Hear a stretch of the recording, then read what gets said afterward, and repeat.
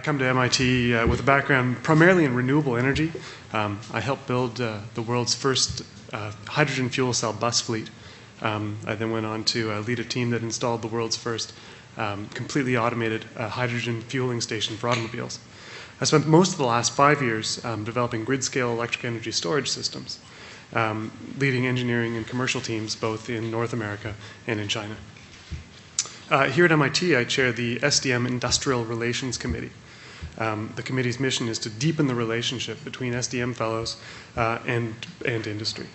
The IRC facilitates a wide range of interactions between industry and the SDM fellows through internships, research projects, theses, and ultimately job placements.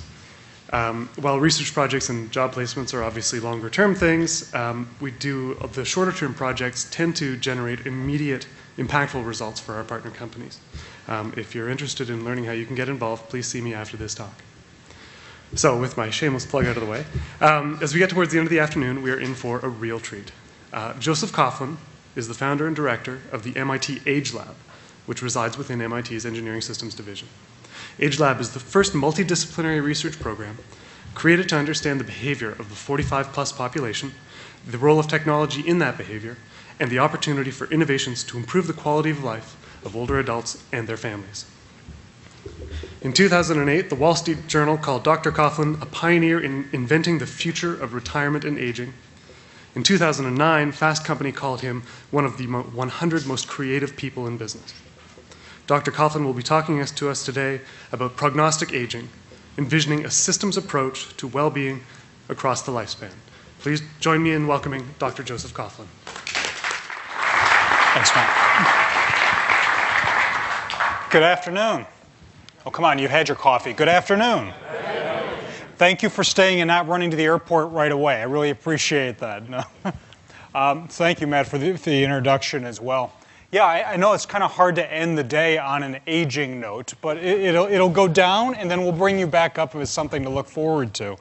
I'm going to invite you not to listen to me do death by PowerPoint, but I'm going to invite you to help me think through some things that I've been putting together in my head, and this is actually putting it down on PowerPoint. The next step, if you don't laugh too hard, is to put it down on paper. And that is thinking about longevity as a system, or aging as a system.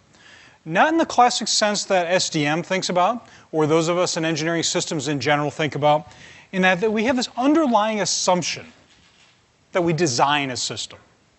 That systems are designed, we put the pieces in place, that we think about the general equilibrium of the system, we think of feedback.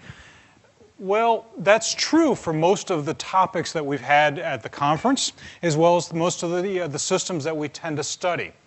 What I want to ask and what I want to try to show you are bits and pieces of what I think is an emergent system, where there's lots of engineering going on, there's lots of social behavior going on, but together these things are coming together in a very strange way that are creating a system, a longevity system around health, wellness, and indeed well-being.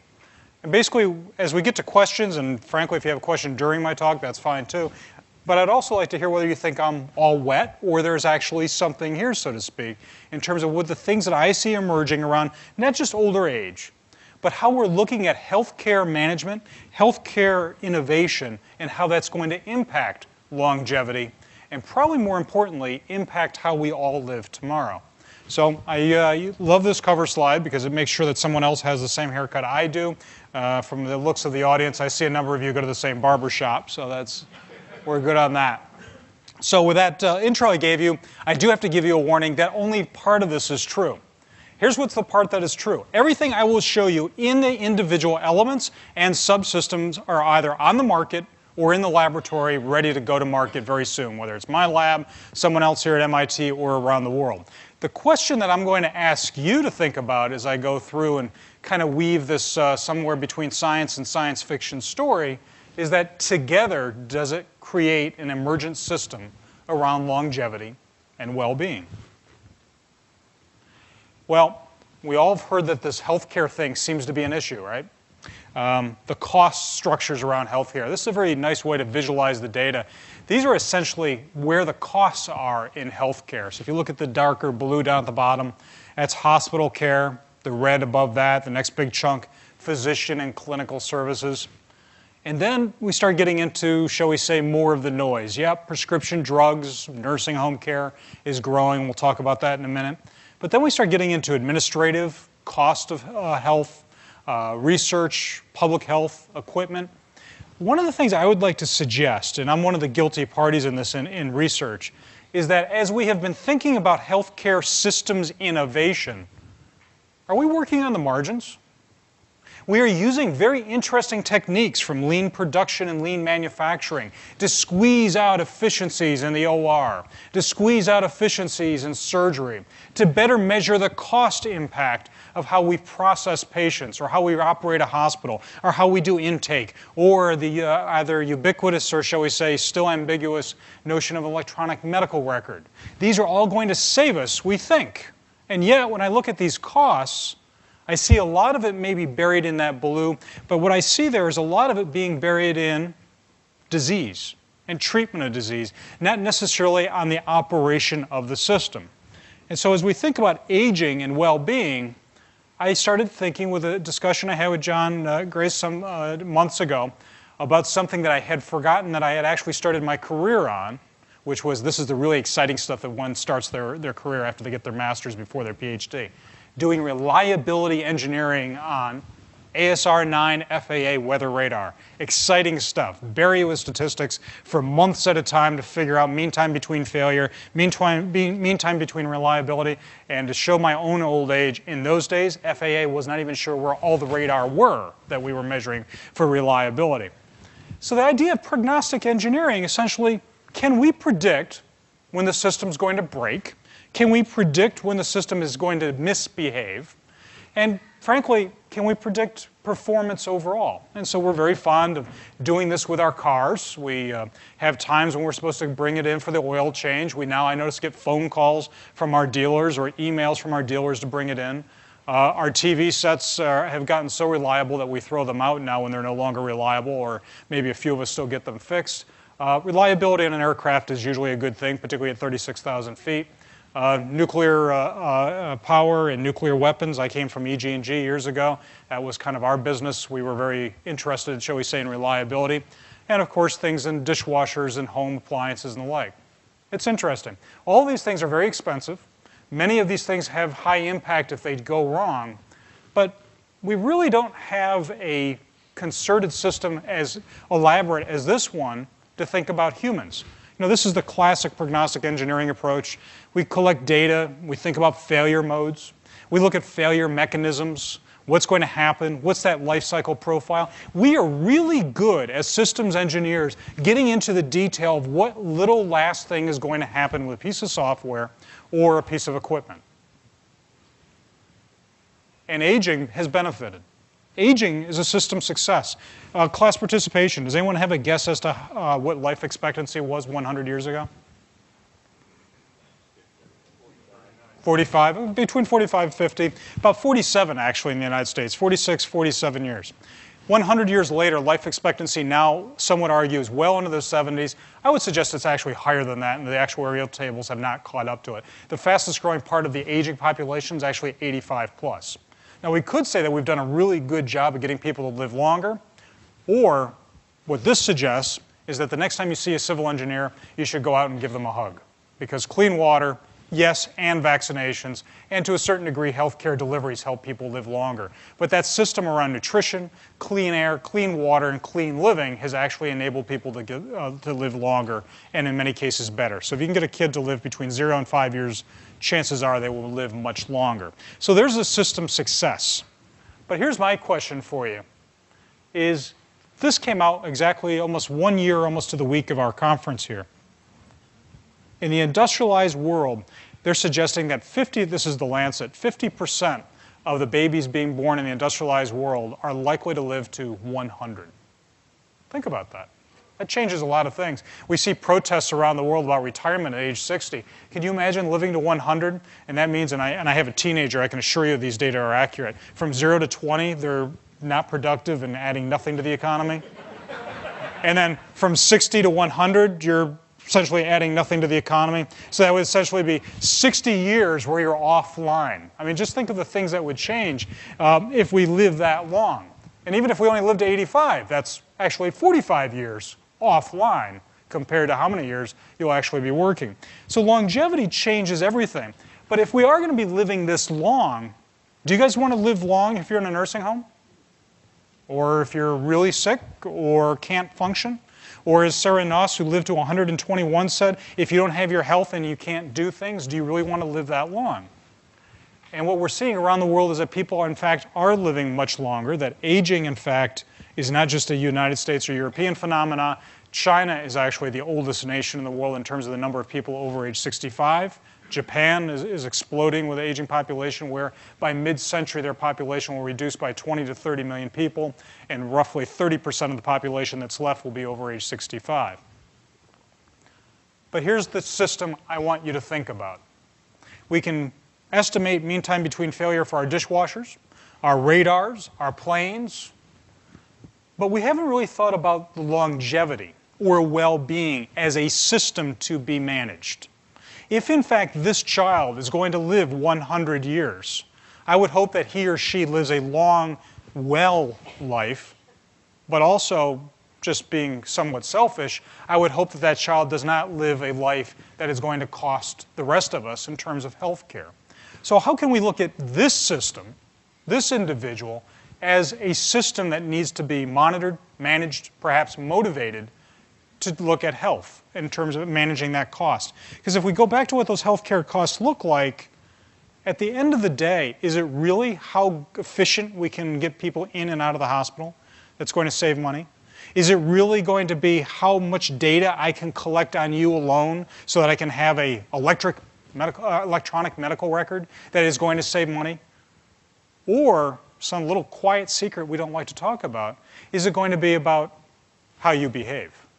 How well you are? What's your proclivity to a certain disease, and how well did you try to manage it ahead of time before it not only costs you and your family, but costs the rest of us? So what is the life cycle strategy that we should use for this really cute kid? No, it's not my kid. I just found it on the web. Let me give you some good news and some bad news. The good news is you will be living longer. That's the great news. And in fact, even some of the better news is that disability rates in the industrialized world, particularly in the United States and Northern Europe, appear to be either static, or some of the better data suggests that disability rates are on the decline. That's the good news. Bad news? At least 110 million of us in the United States alone have one chronic disease. Asthma, diabetes, hypertension, whatever it might be. 60 million have at least two. And 20 million of us pull the winning lottery ticket for 5 chronic diseases. Now, for the rest of the world that's looking at the United States saying, fat nation, I might add the following pieces of data. First off, the UK snacks more and eats more candy and junk food than the Americans per capita. And my wife's family from Greece, the Mediterranean diet is on its deathbed. Lifestyle and globalization are now making pizza, hamburgers, and fast food the next best thing to souvlaki, olive oil, and olives themselves. So what we're seeing is a change in lifestyle and change of living, not just a regional choice. So here's the challenge. You are very likely to be ill. The challenge is going to be, will you be so sick that you're taken out of the game, not to be able to do the things you want to do over a 100-year span? This is the really depressing data, and I promise it'll get better after this. I work with Gallup, the survey folks, and we are doing 1,000 surveys per day for 25 years. That's one mother of a data set. And we're looking at well-being over time in the United States, and we'll be doing it internationally soon. But what we're looking at is the following. The Gallup Healthways Well-Being Index, as it's referred to, looks at emotional health, physical health, economic health, access to health care, and also an assessment, self-assessment of how was your day yesterday and how well do you think it's going to be tomorrow. These data show, whoop, did I hit it? Hit the wrong one.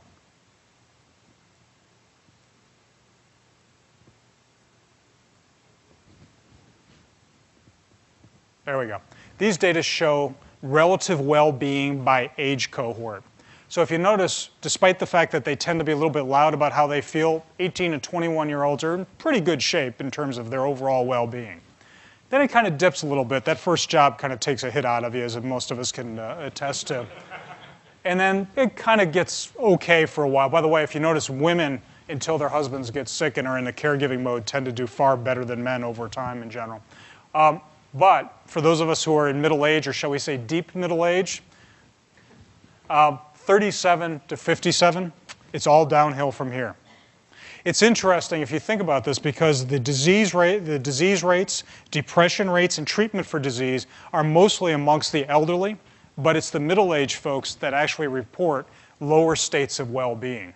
As a result, not only are they experiencing pain, fatigue, and stress, but they are the most difficult to engage because they are so busy, and these are the factors that are leading to this low state of well-being. So worried, stressed, angry, and sad that it's very difficult to engage them to eat right, exercise, or to do all the things that we know could save them quality of life as well as money. So if we look at the population by age, by who's spending money, this is where how old is old becomes very questionable. As we said, if we can keep a child doing well between 0 to 10, that's pretty good. Then we're relatively cheap. But if you notice, starting at about age 43, when we start to, our genetic makeup and bad habits start picking up and catching up to us. So pre-hypertension, pre-diabetes. And so now you start seeing that aging or disease-related aging really becomes an issue in your 40s. So the question I would have as a system is to look at this as this is the cost. These are the data that we're trying to manage the performance of. Where do we intervene? Most of the healthcare systems innovation discussions we're having right now are looking at interventions of folks once they are in the system. Once they're in the system, they're already a cost factor. So what I'd like to suggest is that we should start thinking about longevity and well-being as a system much earlier on, either certainly in childhood, but at the very least we should try to engage these folks that are in middle age. So if we look at who's costing the money once they're in the system, this is Allianz insurance data. You can see by the red, this is the oldest population. In fact, the data are somewhat arguing around the world that apparently 50% or better of all the health care costs you will ever incur are in the last 6 months of life. Some argue it's even as high as 70%, but let's just basically say it's very high. So I would like to try to do is to manage not only how much that's going to cost, but if we can keep you out of the hospital or out of the system for as long as possible. This came out today, so you got it very fresh. Look at this. 1/3 of USA adults could have diabetes by 2050. If you read this article later on, you'll note that it's being driven largely by the aging population. And reason why I'm picking diabetes is that particularly amongst the baby boomers, that group born between 1946 and 64, this is, shall we say, the disease of choice of baby boomers that converges with cardiovascular blood pressure to form what's known as metabolic X. This is the cost driver not only in the hospitals and healthcare system, but it's also the thing that makes complications makes it very difficult to manage other diseases, have surgery, and the like. So this is a major cost driver. And it's not just the United States that's looking at this. We're looking at diabetes exploding in India, Russia, Europe, South America, particularly the BRIC countries in general. Think of this. The baby boomers in the United States are turning roughly 64, 1 every 7 seconds. Worldwide, though, there are 6 deaths every minute due to diabetes. So this is not just a disease per se. This is also a disease that brings with it other diseases such as kidney failure, blindness, heart attack, and the like. But here's the biggest reason why I think diabetes is interesting and why an emergent system around healthcare innovation may be interesting if we take a reliability approach to it, so to speak. It's amenable, at least type 2 is, amenable to behavior. It is amenable to lifestyle choices of what you eat, exercise, seeking of information, and we are now seeing an explosion of technologies available to help you monitor, manage, and motivate behavior around diabetes. So this is one of these diseases that's very expensive.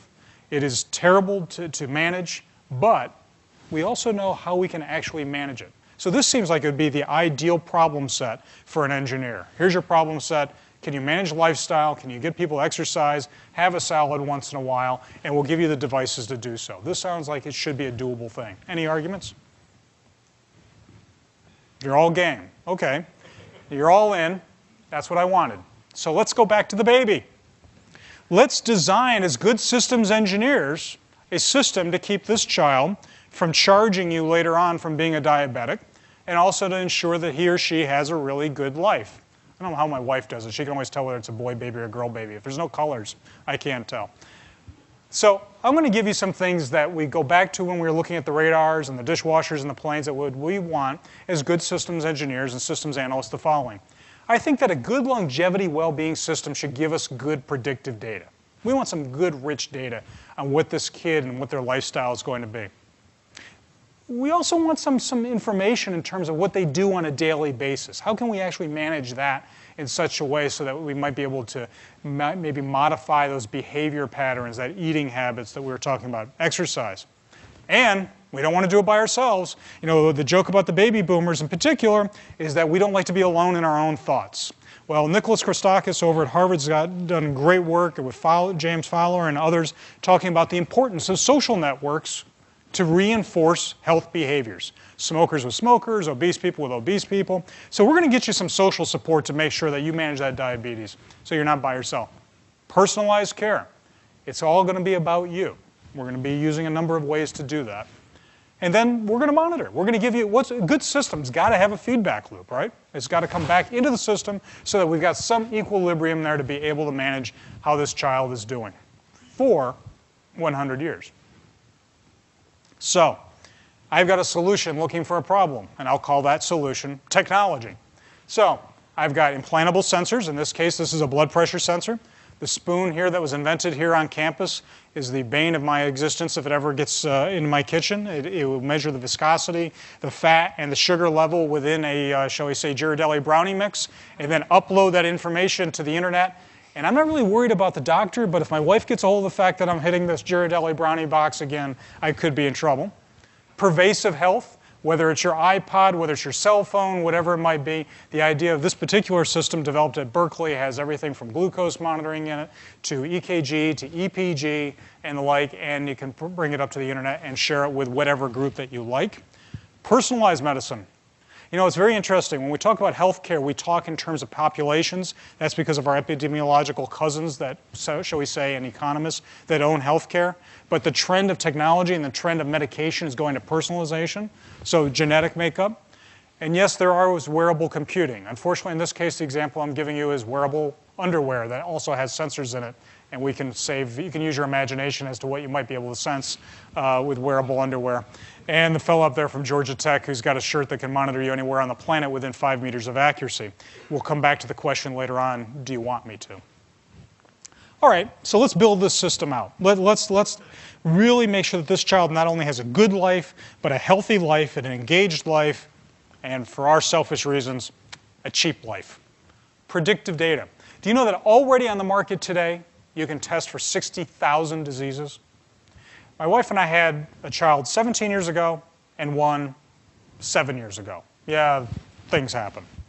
The difference between the counseling 17 years ago and 10 years later was incredible. We were still the same people. We were still married at that point, 20-some years, but the amount of genetic testing that can be done, and certainly is done often with what they call older mother, is incredible.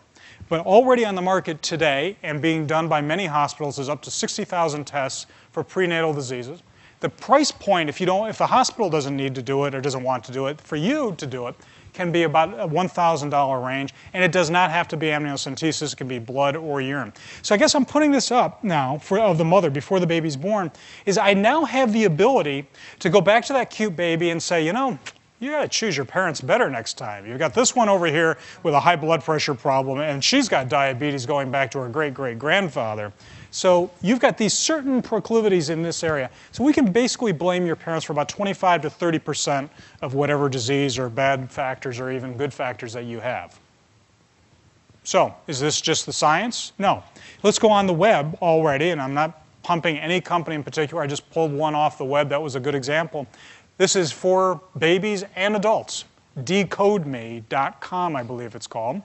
And this one, as you can see the price, $2,000. So we'll check for cardiovascular disease, likelihood of heart attack, neurological conditions, Alzheimer's disease. I can give you enough information to make you paranoid for the rest of your life if you want.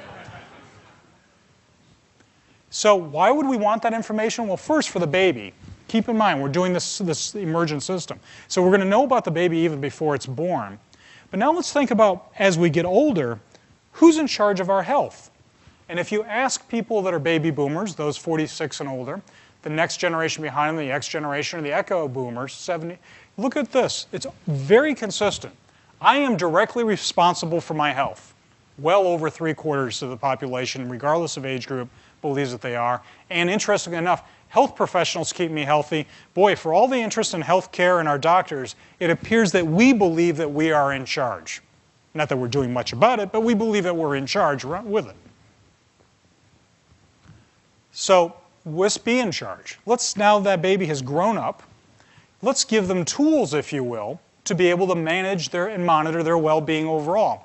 MyFoodPhone.com started in Canada. It is now south of the border here via Sprint. Allows you to take a photograph of your meal and upload it to get an assessment of the quantity and the quality of what you've been eating. So in my case, the brownies, the carrot cake, you can see I've got a little bit of a sweet tooth, is out there, an ability to monitor and keep that information in such a way so that we can actually see what you've been doing and eating. The device you see on the right is a device we developed in my lab, which is a personal shopping advisor that will be on your cell phone rather than on the shopping cart itself.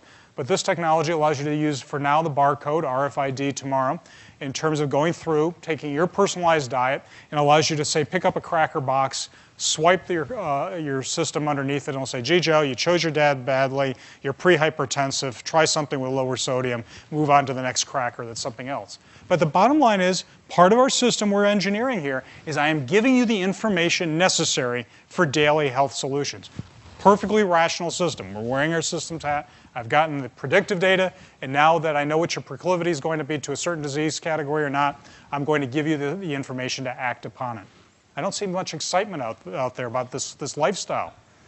This is on the market. You know, we're not much for devices, but we do love our TVs. So this is developed by Philips. It's called Motiva, and it'll remind you to take your medications. It'll facilitate a video conferencing in the next generation between, say, a cardiologist, specialist, nurse. The bottom line is you could have your own personal health channel on your cable set-top box to aggregate programming across the bandwidth that is about what your disease or what your possible disease would be, and remind you to do all the behaviors, whether it's exercise, take your medications, check your blood sugar, weigh yourself, and upload those data to a different source. So not only have I engaged you in the grocery store, I am now engaging you in between the football game, in between the soaps, or in between whatever you might be watching at night. And we don't want to do this alone, do we? We need social support. We have to do it with our friends. And friends now are gotten a lot further away and stranger than they used to be. So let's look at this. Social support and agents of change. So the argument that goes in the social network literature, particularly around health, is that you can give a message to a person and they'll listen to it, but they want to validate the message by talking to other people they trust. Does anyone want to take a guess as to what the most trusted person in the United States is right now? Oprah? No. It's other people like you. So you go on the web, and if you're a geek as I am and live on CNET, before you get up in the morning you check CNET or something like that, you go on and you try to find somebody else who's either as much a technophile or a technophobe as you may be to say, okay, their estimate of what this piece of equipment can do is X. In healthcare, we're finding the #1 search going on in healthcare right now are other people doing research looking not for doctors, not for MayoClinic.com, but for other caregivers or patients like themselves to get information what that might be. So myhealthexperience.com, and these are in the UK and other places are using this. Daily Challenge, has anyone seen this system? There are a number of them like this, but Daily Challenge, this is an example.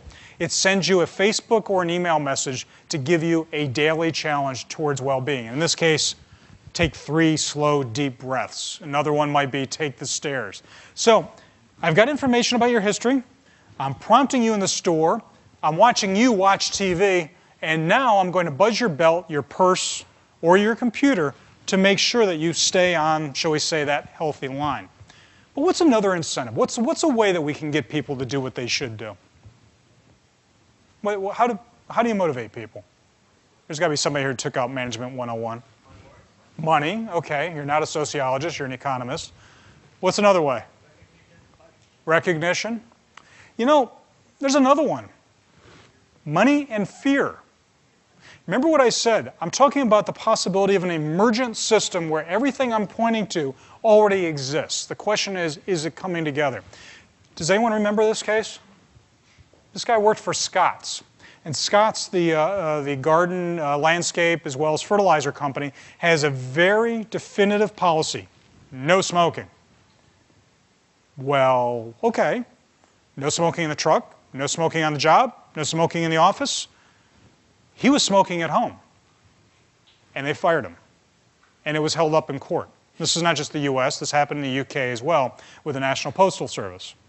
So here's another agent of change. It's not just your friends or your virtual friends, but can we now envision employers who even in the future years may get off the hook in paying your health insurance, have a vested interest on your absenteeism, presenteeism, and productivity in the workplace enough to say, you know something, Joe?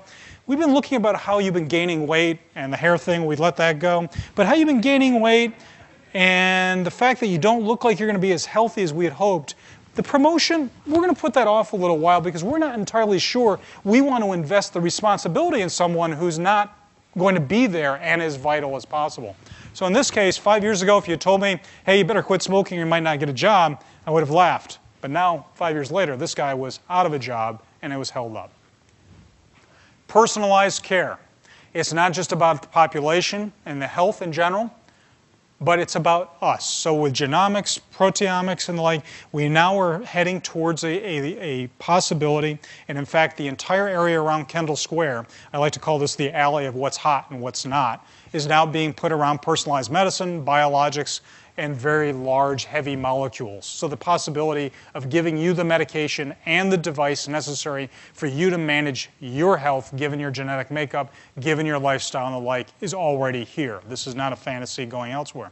This is also complemented by the much dreamed about electronic health record. So I'm going to be able to manage all your information in one place, and you're going to be able to manage your information in one place to know what you've done, your lifestyles, the medications you've taken, the tests that you've had, so that you are the ultimate informed and rational health care system in your own 2 feet. So this is what we're promising. This is the system that we believe that is happening out there. And then lastly, monitoring and progress. I want to be able to make sure that you're doing what you're supposed to be doing. I'm not just going to give you information to make the right decision. I'm going to try to monitor and give you incentives along the way. Does anyone here ever shop at Hannaford's grocery store or any of the stores that have what they call the nutrition guiding stars? So this is not just, the idea of maybe giving you a device, but now the grocery stores and retailers have gotten into the space now of actually having an advisory board code the nutritional value of products. So next to the price, it is no longer just making a decision on what it costs, but how many stars does that product have. So if you've got 1 star, good, 2 stars is better, 3 is best. So I guess that means the Oreos and brownies probably not getting many stars. So now we're going to have a platform to be able to make those decisions in real time, and we're going to verify it with maybe, again, the cell phone or the iPod to be able to see what you've bought, and to be able to monitor how is your blood pressure in real time? How is your glucose working in real time? Have you been stressed? This phone's already on the market in South Korea. It is already being used in Europe as well. And my much favorite example that some of you may have heard me speak of before is the infamous smart toilet that is in Japan and now the UK. How many of you have used a smart toilet? How many of you have been accosted by a smart toilet? And I don't mean the Japanese toilet that if you push a few buttons it, shall we say, gives you that special feeling. I'm talking about the smart toilet that's out there that monitors your weight, can download, in the computer science sense of the word, your glucose, fiber content, and the like. This toilet is the VIP toilet that was piloted in the UK, and it's connected to a retailer in a pilot that allows it to, shall we say, facilitate the home delivery of the food product that apparently it's determined that you're lacking. So these systems are already out there in Japan and operating. They're now entering the UK. Sure enough, they will be here very soon. Let's go back to the baby, and I'm going to open it up to questions. So we've created a system that most of us in this room would create for any piece of hardware that we want to run efficiently. We want it to be safe. We want it to be cost effective.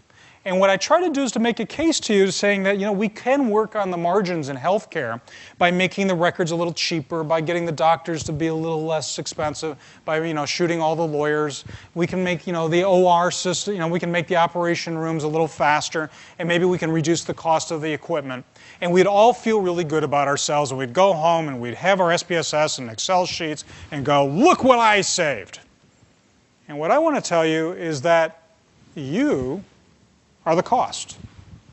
If I can get you to eat right, exercise, and maybe pay attention, and keep you out of the system, not only will you be happier, and by the way, for most men as you age, your wife will be a lot happier because she's the one stuck taking care of you, and the oldest adult daughter. That will be a good thing. So here's the question. All the things that I showed you, this emergent system that I would like to call it, is out there. All the things I showed you are already on the market. And it's kind of creating the possibility of gelling this envelope of care around our cute baby. But, and here's the big but. Let me set up a scenario for you. Let me set up a scenario of a guy named John. I would use Joe, but it gets personal too fast. A guy named John. And John, like Joe, is from Philadelphia. And in Philadelphia, we have 4 basic food groups. We have cheesesteaks, and they have to be from Pat's. This is a very personal issue. And by the way, cheese is not something that is from a cow. Everyone knows that good cheese comes from a jar and is heated up in a microwave. This is Cheese Whiz. It includes scrapple. Does anyone know what scrapple is? You're probably healthier for it. If it's on a farm and it can't run, grind it up and deep fry it, that is scrapple. Third, tasty cakes. No one knows what they are, but they never go bad. And then lastly, birch beer with ice cream. And it's not beer, it's birch beer. It's kind of like root beer, but a little cheaper. So these are the 4 basic food groups that Joe, had this envelope of care at birth. So here's the scenario. John's parents were neurotic baby boomers. I know it's hard to believe that baby boomers would be neurotic. And before they had John, there was a lot of incentive from the government and from employers to do genetic testing, because this healthcare cost was just getting to be way out of line. We could not afford it personally, we could not afford it publicly, that we had to do something to intervene on the cost of healthcare. And it was discovered that at least 1/3 of John's maladies in the future probably could be predicted with at that point, the state of genetic testing. So they did the testing, and they created a system to help John make the right choice at the right time for the rest of his life. To eat the right things, to exercise, and as the technology from this building and everywhere else on campus and around the world emerged, John was given the information to monitor, manage, and indeed motivate the right behaviors. John woke up one day at 62. He was given the technology. He was given the information. He was even given financial incentives along the way, whether it was credit card points, airfares, promotions on the job. And he still liked his cheesesteaks, his scrapple, his birch beer, and tasty cakes. He is now a type 2 diabetic. He has kidney problems. He has heart problems. My question for you is, I have a number of questions for you rather than questions for me, are the following. What do you owe John?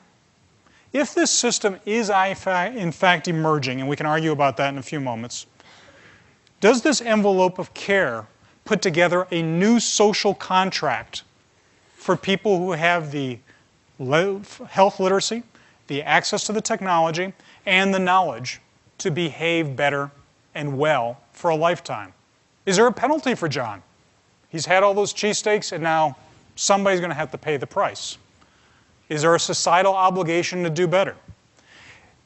And by the way, part of my argument I'm making here is that the technology is available. Is the genie already out of the bottle? You can make an argument that it's societally, it's not appropriate, that privacy concerns, personal rights, liberty, and everything else, and I would be willing to buy 99.9% of that. But once the technology exists, the opportunity exists to create the system in one piece or in the total that I'm showing you. Privacy versus public cost. Can John just tell us to buzz off? He enjoyed his cheesesteaks and that's the breaks? Who's going to organize this? I believe that certain systems, social systems can be engineered like government. The political process is an engineered system, but there are certain artifacts that just emerge.